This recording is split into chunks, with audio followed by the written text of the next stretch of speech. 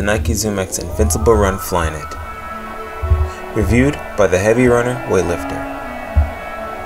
A heavy runner.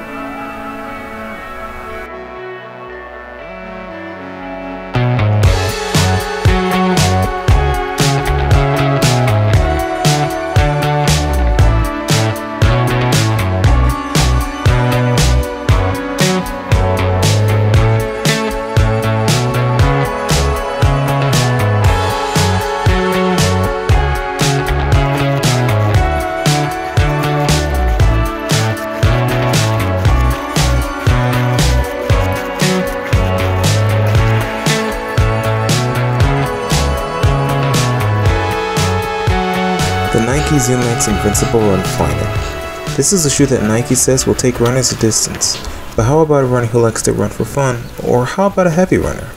Can just anyone benefit from this most unusual and expensive running shoe? That seems to conjure up the strongest opinions in people and their wallet. Is this shoe really worth it? Well, as a heavy runner, this shoe feels kind of scary from the start. If you've never tried out ZoomX, then you'll probably be surprised about the softness of this shoe. But the good thing is that you don't spend a lot of time sinking into it. I found that when I put the shoe on and started walking, it felt like I was being rolled forward. The moment I started jogging, it felt as though the shoe was nudging me to move even faster. The Nike ZoomX is an interesting shoe because my feet feel so fresh after my runs. I was torn about getting the shoe. I had completely decided not to get it. But then I thought, who would I turn to? Who could I turn to?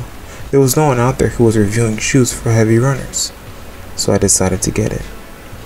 So what's my answer? Will I keep it? The truth is, I don't think I'll ever get the sensation that I get from this shoe and any other.